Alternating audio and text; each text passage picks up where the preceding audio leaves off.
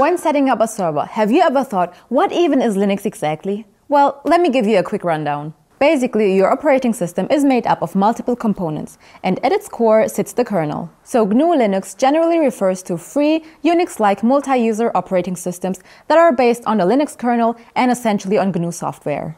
The Linux kernel is an essential component that connects directly with the software, hardware, and user interaction, but on its own, it's not a full OS. Linux is released under the GNU General Public License. This means anyone can use, study, modify, and share the source code. If you distribute modified versions, you must also share the source code. You can even sell it, as long as the source code remains accessible. This means there are a lot of different Linux distributions designed for different needs, which also ensures that Linux can be run on a wide range of platforms, like x86 or ARM, and on all kinds of different devices, from smartwatches to supercomputers. So Linux is more than just an operating system. It's a global community-driven movement. It provides users with flexibility, transparency, security, and all that while staying completely free.